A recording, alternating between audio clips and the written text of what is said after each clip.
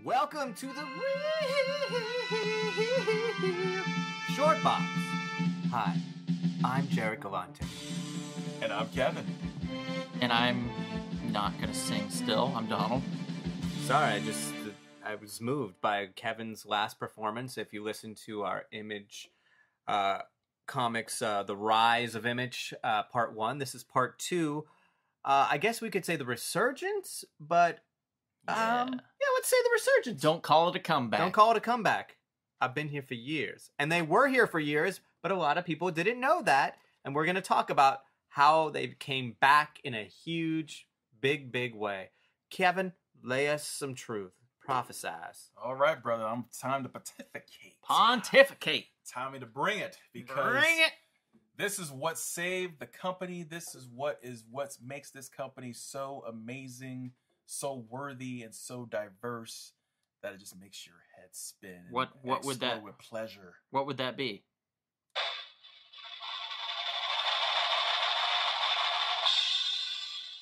The year 2003.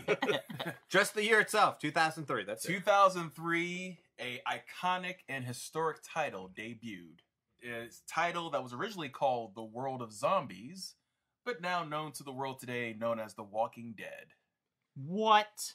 More importantly than The Walking Dead, creator extraordinaire Robert Kirkman. From Kentucky. From Kentucky? Yes, sir. Good old Kentucky boy. A man who's about our age, from Kentucky, who made good. Who's basically, as McFarlane and many of the other original creators of Image called him, a child of Image. Someone who, like us, was a young boy picking up all these comics, who was inspired to create his own. And indeed he did. And I was there at the Image boom, as we all were. I was reading all the comics. And then I just, because of the late releases, the delayed release dates for comics, I kind of lost interest, because that was the first time I was dealing with that. You know, Marvel and DC had this strict, well-oiled machine. Books came out every 30 days, you know, or bi-monthly or monthly. And Image kind of was dropping the ball on that. And then every now and then I would see a new book that was getting some hype, and I'd get into it, like I said, The Darkness or DV8 or some of the other books. So I would always go, oh yeah, Image is there, it's there. But as far as I know, it was just a company just holding on. And then Mr. Kirkman came. Yes. And he came on strong. I would also give credit to Valentino. Oh, yes. I'm glad you bring that up. Jim Valentino, along with Larry Marder, who was the executive director, when the crash concluded and the pieces had to be picked up from the rubble, they decided we need to have some quality control up in here. Mm-hmm. We need to straighten things out, or else we're going to end up like Malibu.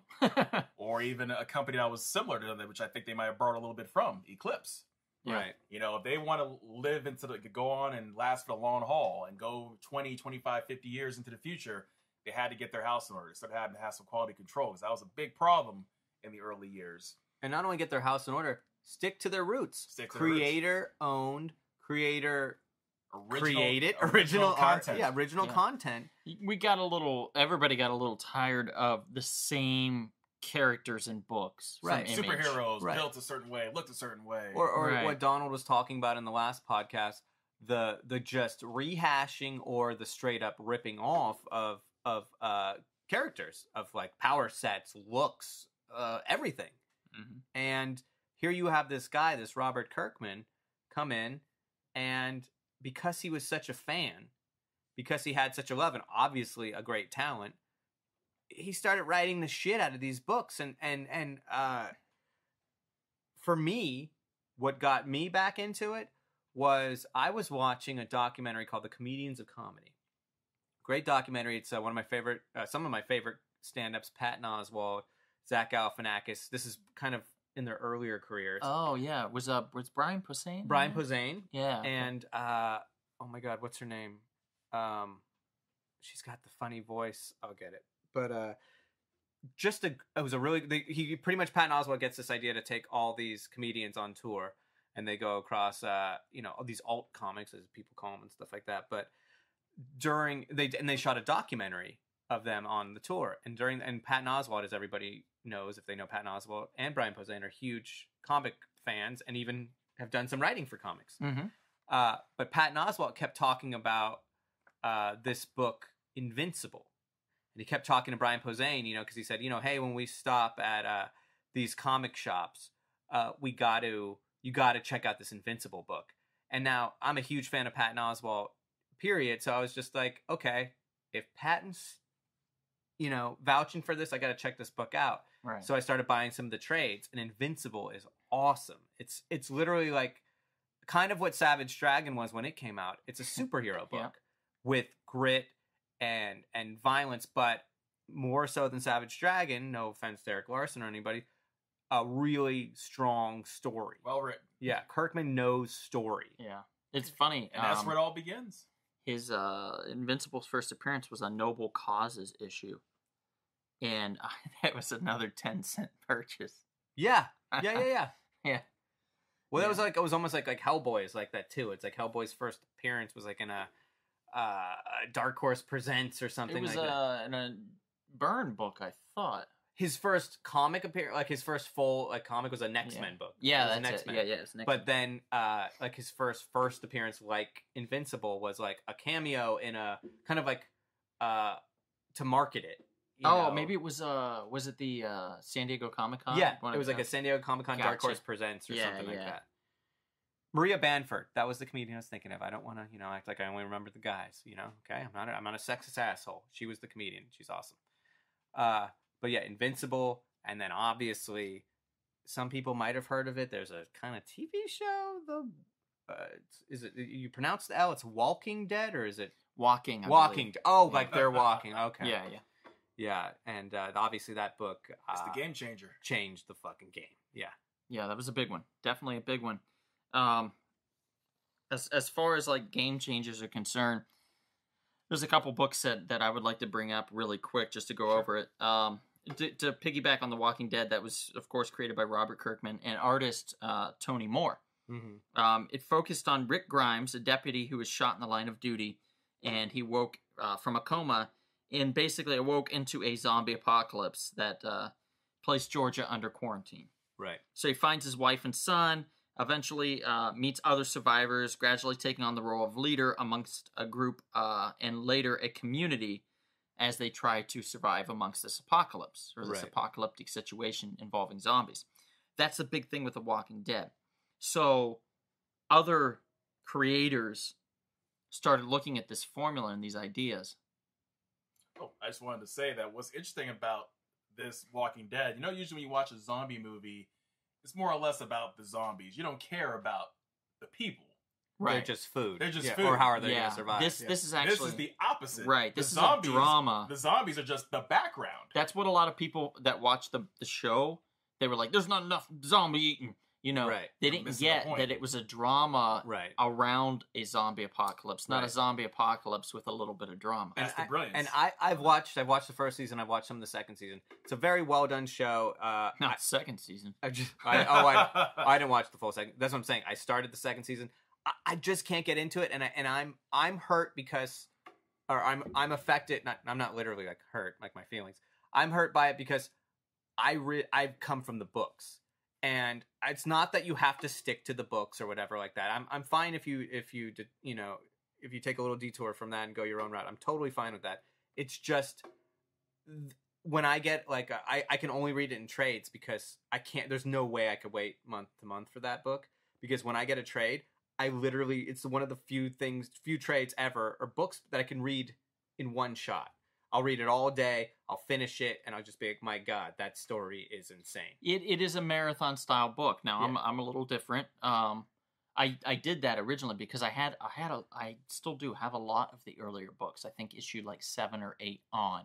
I have all that run. I'm missing like 1 actual through 6. issues and shit. Yeah, oh, wow. Individual issues. So quite literally, you're missing the Terry Moore stuff. Right. So like, I have a few. I think of that, but what I realized was I put them places I couldn't remember. So they're in short boxes somewhere, and I have a lot of short boxes. So I was like, well, shit, I want to read this story. So then I went back and I bought the trades for like the first 30 or 40 issues. It's a great read on the plane, let me tell you. Yes, it is. And then I started individually then reading each and every issue after that because I was still buying the individual issues. Right. But I was I can't- doubling down. I can't imagine. I still can't imagine that. Just holding your breath for that. I mean, I guess I hold my breath for like a 10-issue run, but it's still, I'm like, okay, at least I know I'll get a chunk. Mm-hmm. And let me tell you something. What Walking Dead teaches modern comic book writers, something that DC and Marvel need to learn, when you kill someone off, they need to stay dead. And I mean, when death happens in the Walking Dead storyline, it's permanent, it's powerful, it affects you.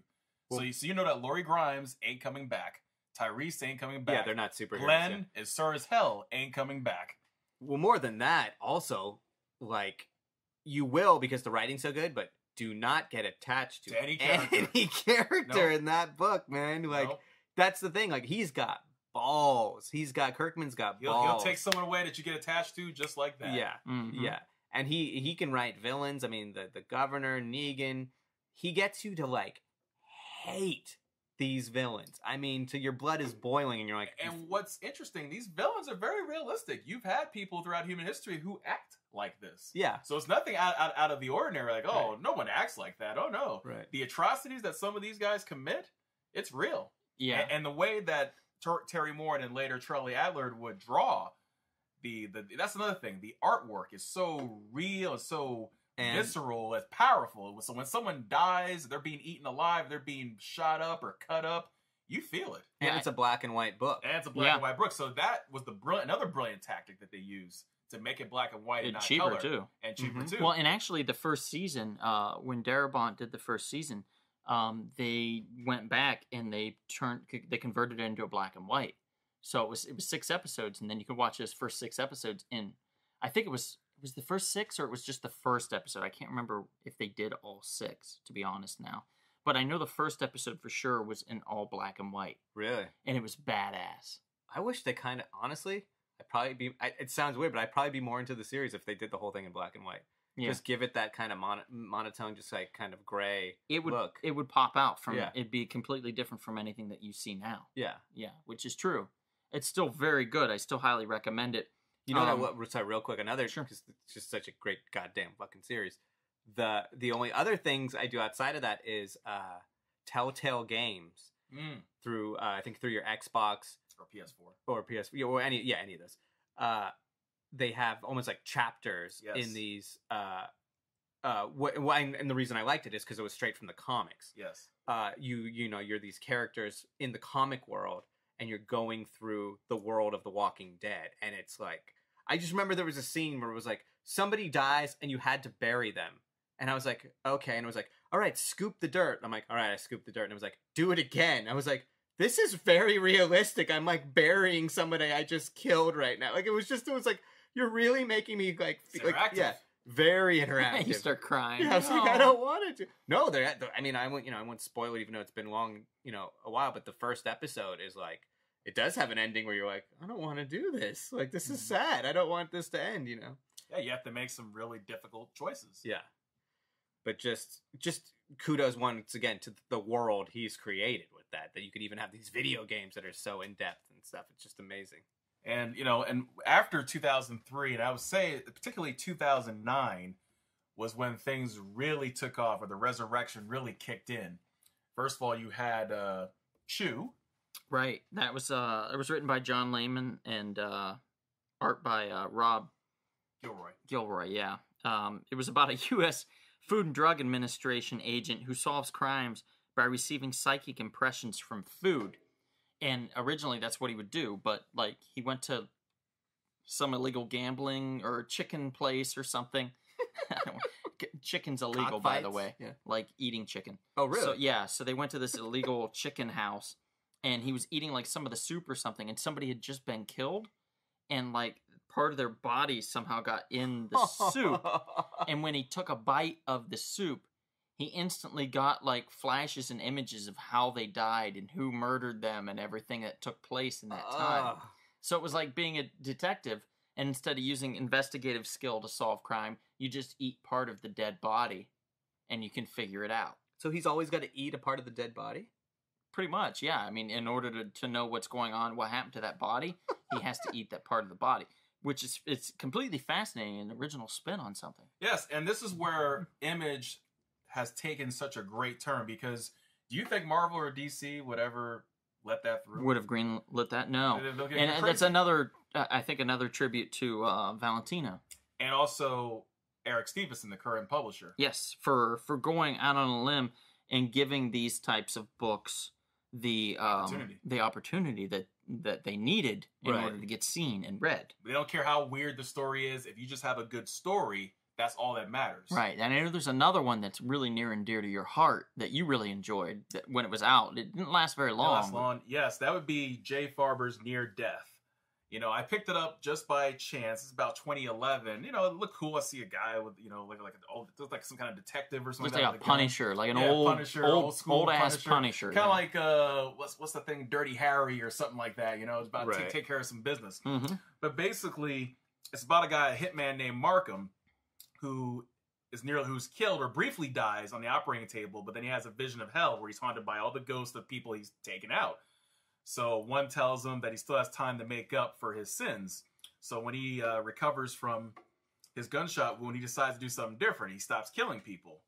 Instead, he'll just kind of get you to an inch of your life, but he won't kill you. And what he does is he decides to actually start going and saving people.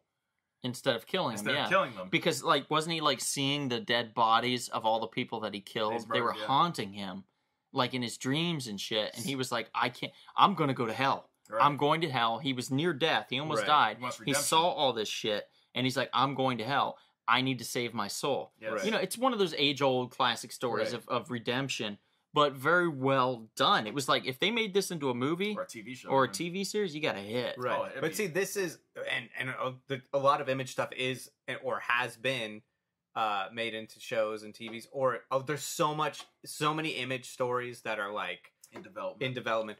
But it's funny. It's like, and this right here, what we're talking about is such the evolution of Image too. In this like kind of second resurgence is how we kind of joked before about there was a lot of gimmicks in that early Image, like the Shadowhawk breaking the backs. It's like it doesn't go anywhere because they ironically were trying to copy where they just came from. Right, but then you have stuff like I was just remembering when you were talking about Chew. There's a book in Image called Sex Criminals. Yes. Now, Sex Criminals, if you don't know, it's got a character named Susie. She's a librarian, and John, an actor. They met at a party, and after sleeping together, they discovered that they share the ability to freeze time when they come together. So as their relationship, as they develop and their sexual histories are explored, they decide to rob the bank where John works in order to save Susie's endangered library.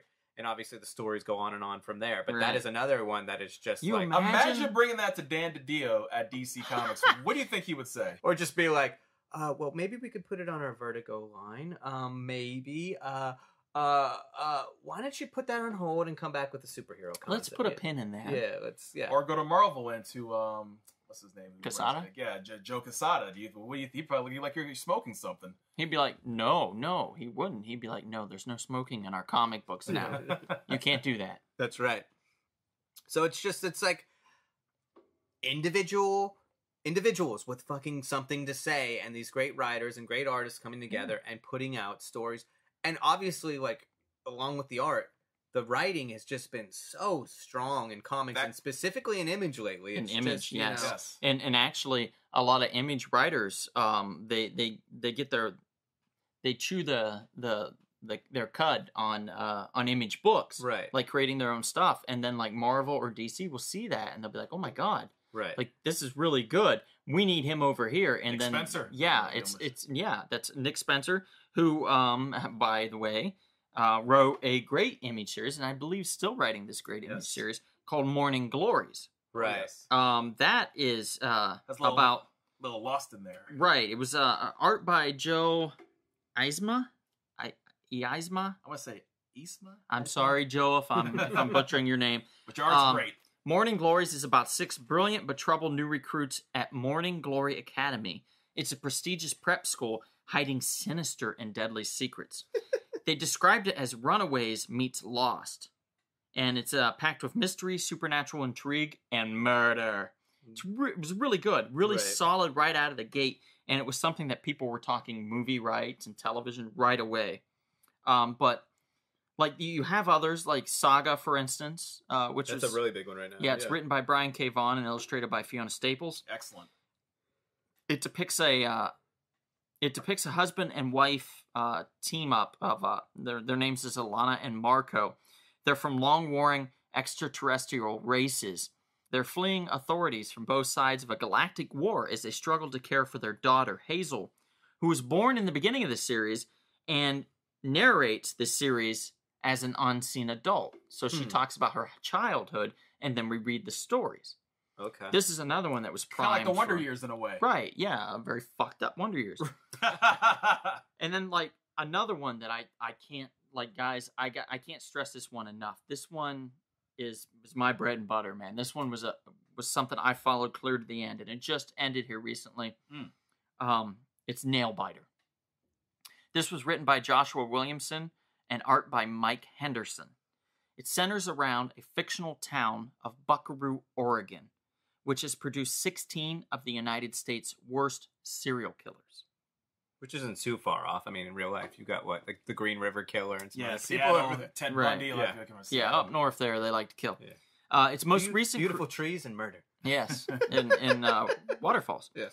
Its most recent creation is Edward Charles Warren, otherwise known as the Nailbiter, due to his predilection for chewing off his victims' nails and part of their flesh. Holy shit. Yeah, and by the series starts, Warren has been caught by the FBI, and he's been caught by an agent named Charles Carroll. However, Carroll has since gone missing, leaving it up to his friend and NSA agent Nicholas Finch to search for him. Nicholas decides to start his search in Buckaroo, which is where he last heard from his friend, and he begins to question why the small town has produced so many murderers. So it's 30 issues of solid why and how and who, and that's fucked up. Like 30 solid issues of this. And if there was ever a series primed for some type of movie or television, This it would be is one. it is definitely Nailbiter. Now, Buckaroo is the name of the town? Yes. Now, in Buckaroo, do they grow any bonsai? No.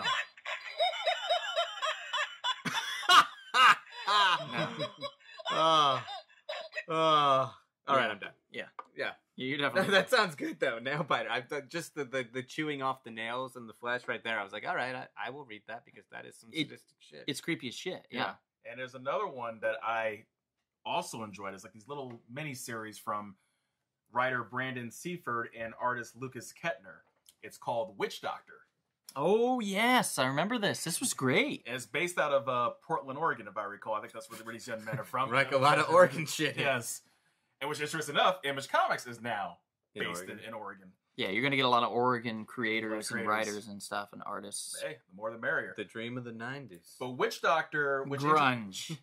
Witch Doctor, which is under Kirkman's Skybound. I think it might have been his very first book out of Skybound. Interesting stuff when he started his own little company. Perhaps. Perhaps We don't know. we're not sure, but I know it's one of his first ones. We don't research everything, guys. Jesus. Yeah, look it up. But Witch Doctor is very good. It combines elements of horror and medical drama. The protagonist's name is Dr. Vincent Morrow, who is a maverick doctor who specializes in supernatural medicine, but supplementing common medical practices with magic. Mhm. So instead he uses magic to, solve cases or heal people from their issues. So a lot of the cases deal with infectious supernatural creatures like vampires, demonic possession. In the first Doctor's miniseries, Dr. Morrow treats a vampire, demons possessing a child, fairy changelings, has like a Black Lagoon type character. Yeah, it was really different and really intriguing. It had a really good spin to it that there's this doctor that just treats these paranormal instances like you would any other type of disease Right, so or you have like a affliction. virus, but it's kind of like a demonic virus instead. Right. Yeah, it was a great idea, and it's something again that is primed and ready for a movie or a TV series. I could definitely see this going the way of the TV series. Yeah, if you put like on Showtime or something like that, it'd be awesome. Yeah, like Yeah. Kirkman can't hog it all. There's got to be other guys out there that need to be getting on some TV Absolutely. and FX, AMC, Stars. Stars has been like really bringing it lately. Like I think they just picked up American Gods. Stars is bringing FX is goddamn on fire. I mean, like with Yeah, with Legion, Legion. and and even their other stuff. That feud, the Betty Davis and Yeah. Joan Crawford thing is amazing.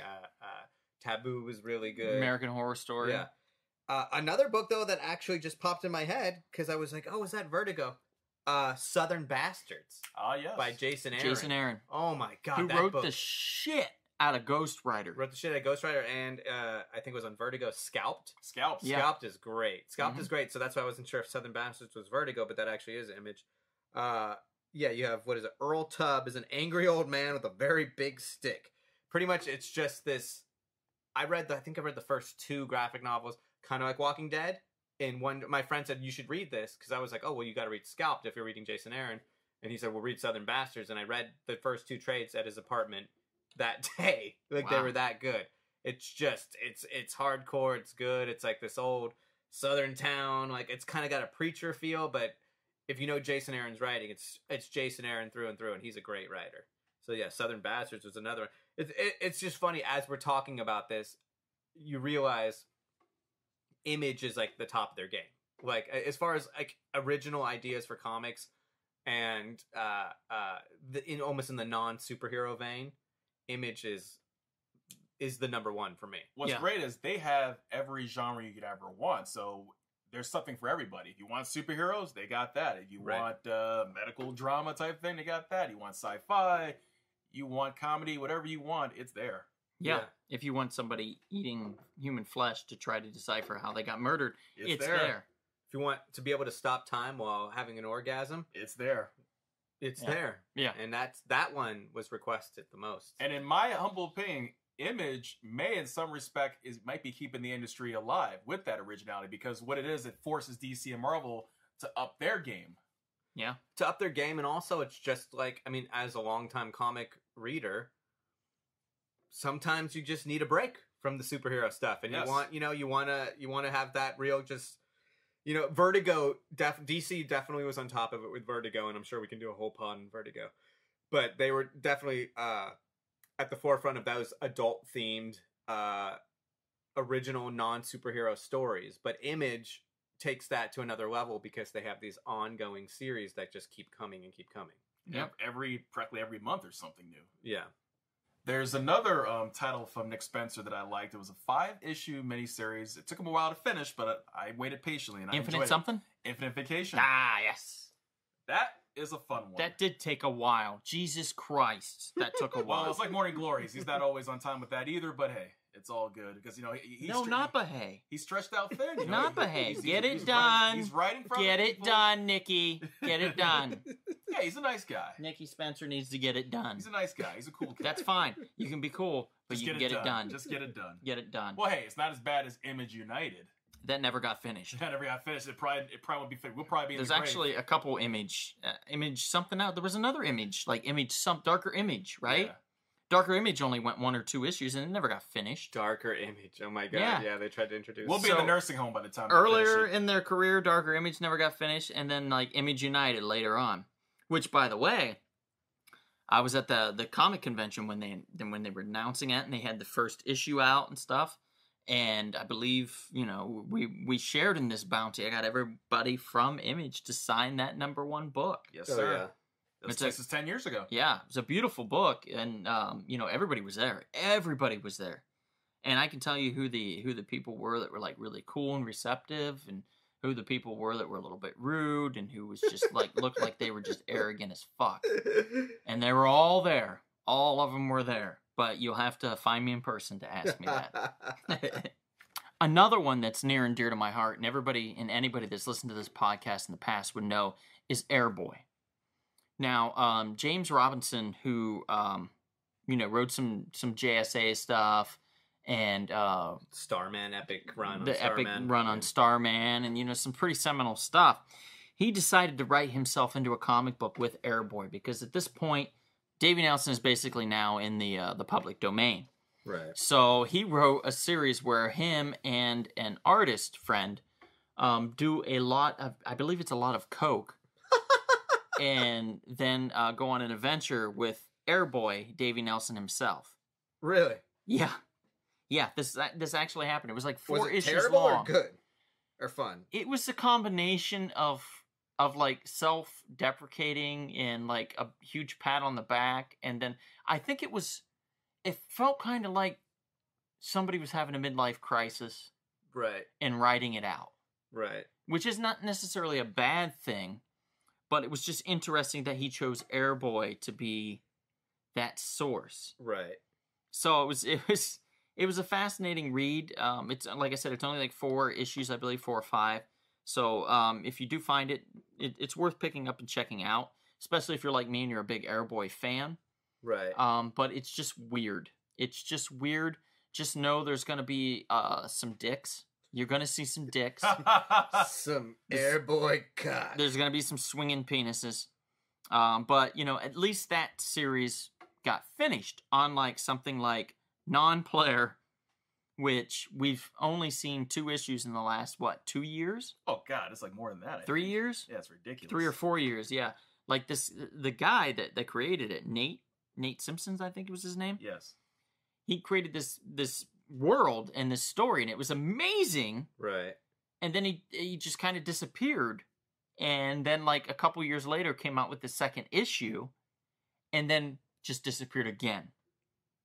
You And always wonder it's got to be like personal shit or something. Like when guys like we were talking about back in the first Image, we kind of did some detective work, but why Willis Portacio disappeared for a while, and it's because we found out something was wrong with his sister was really sick, so he was taking care of her. So you got to wonder sometimes with creators when they start out with something that obviously is near and dear to their heart, and then they just disappear. Yeah, life happens. You know, that's what it is, brothers.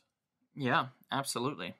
And you know, you gotta look at some of the huge talent Image has brought in over the years. I mean, you know, I know we mentioned Alan Moore as one of them. That was earlier on, which is surprising. But Warren Ellis, you know, Brian K. Vaughan, Ed Brubaker. Ed Brubaker is another one. Ed Brubaker has done a lot of noir crime type stuff. Fatale, which is like more like Cthulhu. Yes. Yeah. I was like, H.P. Lovecraft. Yes, he's done. He did with Fatale, I believe it was some H.P. Lovecraftian type shit that came up and came about with that, which is pretty cool. It's funny you brought up Warren Ellis because I love his writing first off, but also we didn't bring up in the first part another kind of in the middle area, Stormwatch. Oh yes, Yeah. Remember Stormwatch? There was a Stormwatch story that Warren Ellis did. It was like when Stormwatch was they were ending Stormwatch, that particular series, to kind of revamp it. Mm-hmm. And they had this character. I love Superman analogs. Like I've said this many times. I love, Right. I just love a character that's based off of Superman because then they can kind of do whatever they wanted. You know, we talked about Supreme in the last pod. They created this character called The High. And he was this dude who was like in the 40s, was like a Superman, and he comes back with this team to pretty much say, look, Stormwatch, you guys are this government team, you're doing all your things, that's great, but you work for the government. I have this team of people who we can change the world. Mm-hmm. And we've seen this story before, but they did it really, it was a 3-issue run, and or a 3-issue arc, and they do it. Like, they have this one guy named the Gen Engineer, whatever, and he can make... I prefer to call him the Gen Engineer. Gen Engineer. Yeah. He uses nanotechnology, and he creates, like, food for everybody. Nice. Then, like, the High is, like, the Superman, so he can, like, save the world. And Stormwatch is like, well, they are, you know, they're doing what they're saying, but the head of Stormwatch is like, we can't just let someone come in. Which is probably what would happen in real life. We can't just let somebody come in our country and make it right, you know? Yeah. You know, we can't just have someone come in and solve it because they're not sanctioned. Mm-hmm. Or they're not like that. And they pretty much attack them, and then they have this all-out war, and he's just crazy. And he's just like, why won't you let me help you? And I remember getting mad, though, because it was another cool character that they just kind of, the High, that they just killed off. And then I think they tried to bring him back in some convoluted story later on. Yeah. But It didn't quite work. no, but Warren Ellis was just the shit with that. He also wrote The Authority, if I'm correct. Authority, yes. For Wildstorm, right? Wasn't it Wildstorm? Yeah. And then, like, and that was big. Don't get me wrong. But it didn't get huge until Millar took over. That's right. Mark That's right. Millar or Mark Miller, however he likes to pronounce it. It Right. changes, I think, based on the amount of alcohol ingested. Like the Gen Engineer. Right. So Mark Millar took over for that and made it like ultra fucking violent and crazy, and people started to take notice. Right. And it gave us characters that we learned to love. Yeah, well, Apollo and what was his lover? His lover's name? What was his name? Midnighter, right? Yeah, the Midnighter. They were a gay superhero couple. Mm-hmm. And that was like just mentioned offhand. Like, oh yeah, by the way, they're a couple. And I was like, oh, okay. Yeah. Yeah. You didn't even care because they were so badass. Right. It's like whatever. You know, I don't care who they're having sex with. I care who they're punching in the face. Right. And it was great. It was a great series. And actually, Millar for a little bit helped kind of. Marvel was like, oh no, we need like an creator-owned thing. So they came up with Icon, which was basically to kind of appease Millar and Brian Michael Bendis, who wanted to do some of their own stuff. Brian was doing Powers through Image Comics at the time, which for, I don't know if it's still going on, but for 2 seasons, it was a series on the PlayStation Network. Right. Not bad. I've heard mixed things. I watched half of the first season, and I'm digging it so far. Right. I'm digging it. I'm not loving it, but I'm digging it. And so they were like, well, we need to keep these guys interested, so they came up with this Icon imprint. But Millar, after a while, was still like, I'm going to go back to, where my bread is buttered. And he went back, and he publishes a lot still now through Image under Millar World. Right. And he puts out some really good, solid books. Of course, under Icon, it was Kick-Ass, which was created there. Right. But he started to sell this idea of, I'll have a 5 or 6 issue mini series which tells a complete story, and then I'll package that and market it to like movie studios and production companies, right? And try to sell that idea. And the Kingsman, the Kingsman was another one. Right. So like he's become the standard for that kind of thing, and that's basically only what he writes now. Right. Is what he chooses to, and it's only in 5 or 6 issues, and then it's like a one and done type full contained story. Right. And if he wants to go back to it, he'll make like the sequel or whatever, which could be used for the sequel to the movie. Didn't he also do like his own Superman type thing? Was it Superior or something like that? Yeah, he did. You're right. It was where this kid got these powers from this evil monkey. Yeah, no joke. And basically the monkey was kind of like the devil. That monkey looks very creepy, by the Yes, way. He did. Holy it was crap, like the monkey in the closet from Family Guy is nothing compared to this monkey. No. And this monkey had like a spacesuit on, if I recall. Yeah. Like it's so weird. Yeah, it's so bizarre. Right. Like it kind of creeped the heck out of me. Like, what the heck is Detective Chimp wanted to eat your children, that's what this would look like. It was from outer space. I was just thinking too. I mean, it's been under several publishers, but Mike Allard's Madman was under a lot of Image Comics. Yeah. Or, I mean, under the Image. Under Image. I think it did, I don't know if it did Dark Horse for a while, but it did like some other press. All over the place. Yeah. The Elephant Men. Boy, that's still going on, too. And surprisingly, it's like in a long run. I know not much about it. I know there's like a hippo dude or something in it. I thought, or maybe I'm wrong. No, it's about this guy. He's deformed. It's in in England in the 19th century. No, that's not right. No. Nope. And he's like, I'm not an animal. No? Okay. Sorry. Wait, there's got to be a cool sound effect for that one. There is. There is. It's there. It's there. Where is that one? Here. Yeah. Oh, okay. Well, there's also Astro City. We talked about Kurt Busiek. Yes. Astro City was very popular. And that had a whole bunch of, I think, it had a run, and then it had a whole bunch of like shorter contained stories, kind of what we were talking about. Oh, and let's not forget Rising Stars. Rising Stars, yeah. Which the guy that did Babylon 5. J. Michael Straczynski. Yeah, and he also did that Sense8, which is relatively current on Netflix. He did a lot. He did a lot of movie writing too. I think he did that Changeling movie too. That one with Angelina Jolie. Yeah. I'm really? almost positive he did that. I'll be damned. Yeah. If he didn't, no, well. If he did, then I don't know. But if he did, we're cool because we got it. Yeah. But yeah, Rising Stars. I think I could be incorrect, but it's been banted about many times as far as like being a series or a movie or something in the works. Right. So Rising Stars it's been being banted about as far as being a series or a movie or something in the works, I think. Right. So that's another one that ran for a good long. I think like it was like 20 some issues that ran for. It was like a maxi series type thing. Maxi series. Yeah, instead of a mini series, a maxi series, kind of a mini pad or a maxi pad. Just absorbs more with a maxi series. Oh, they're good liners too for your panties. Yes. Well, you could always tell when it's getting late with this. Yep.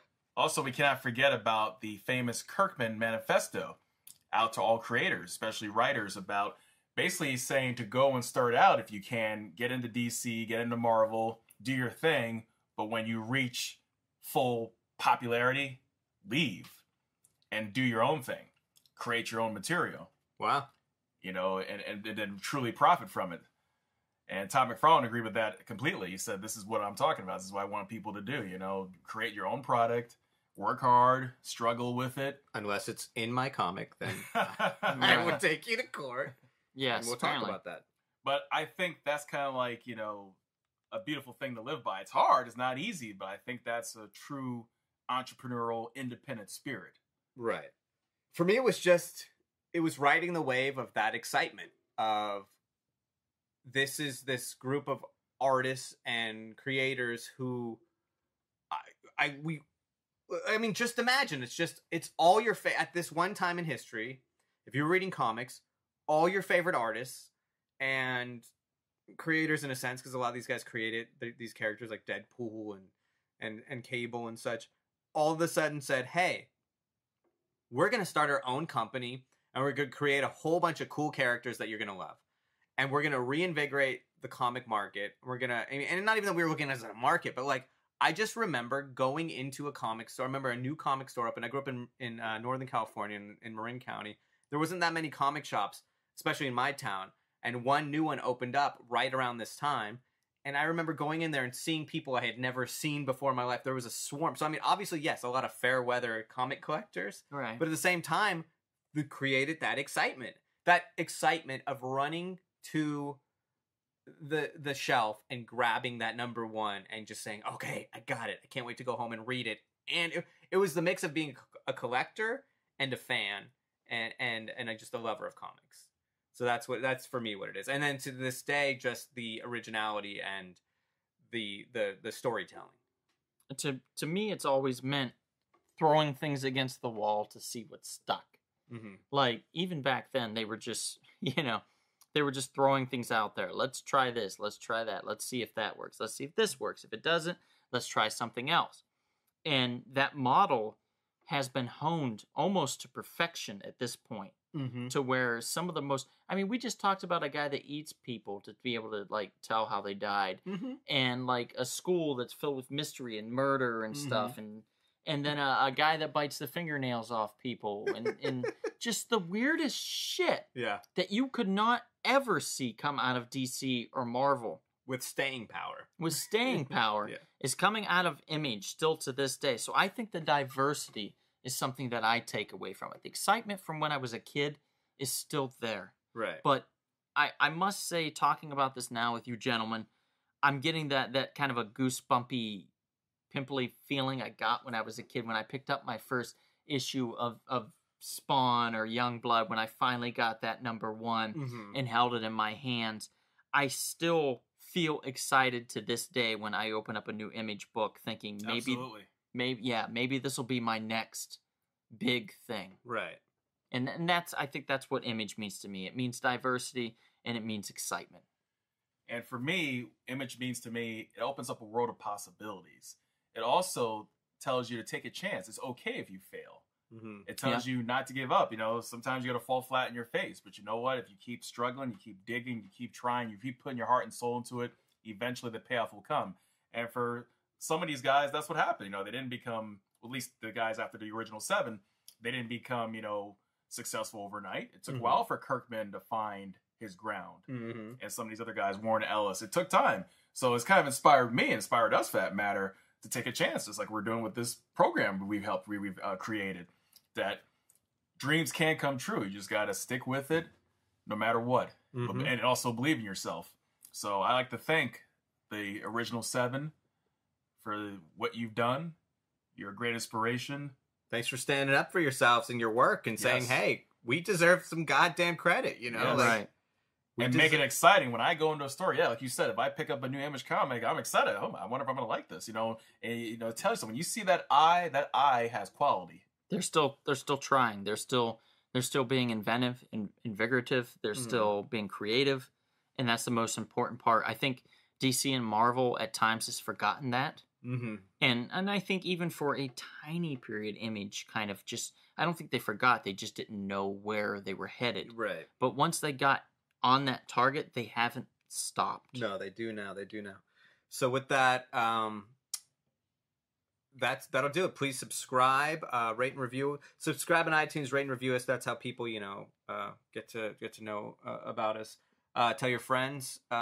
Leave comments in the comment section and tell us your Image memories. If you're as old as us, if you're like in your 30s, 40s, whatever the case may be, tell us about your Image memories from the early 90s. Get on YouTube, get on rumblespoon.com, wherever you're listening to this podcast. Let us know what you think. We're on Instagram. Instagram, Twitter, Facebook. We got a nice brand new spiffy Facebook page you can like and follow on. We have Sunday Smackdowns now where you can talk about characters. We give us ideas of characters you want us to talk about in battle, who would win, what you think, and tell your friends about the greatest and most righteous podcast. Right, and support your local comic shop. And with that, I am Donald. I'm Kevin. I'm Jared, and we'll see you at the comic shop.